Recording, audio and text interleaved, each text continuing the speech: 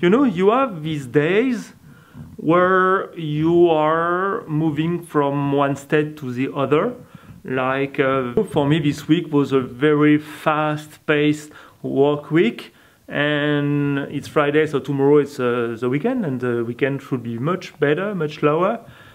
Or maybe not, because I really want to show you things and to film interesting things I've never seen before, but are very, very typical from France. Anyway, so this is this kind of transition day. So nothing happened really, and I just worked on my computer to work on Creative Day. Creative Day is a one-day event about creativity and innovation. For the 2016 edition, I'm going to invite directors, actors, and innovation managers to see what's going on, what can happen when you mix people from entertainment and from a professional side of businesses. 3 hours later, we are at Boulogne.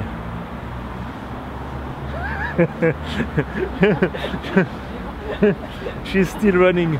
She's the only actress I know that hates camera. Okay, we are at Boulogne. We are in a region called the North. That's very easy, Le Nord in French. It's very close from Eurotunnel, the tunnel under the channel to go to England. In this part of France, people have a strange accent. We call this accent ch'ti. They add a lot of sh where you shouldn't put a sh.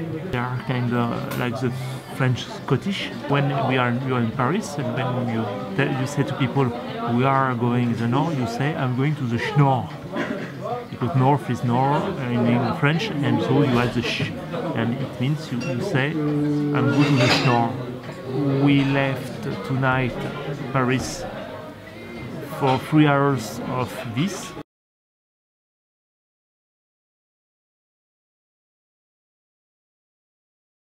And I've ordered something I'm going to show you. So this is Snails, and you did this kind of fork. And Snails, here is the snail. Actually, I don't know why people eat this, because it doesn't have any taste. You just taste the oil and the butter and the garlic, that's it.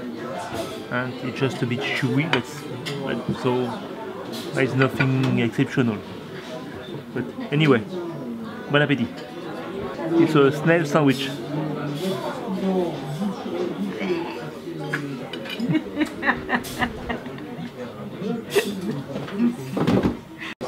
Okay, now second dish. One more time, it's very typical from this area. It's called a Welsh.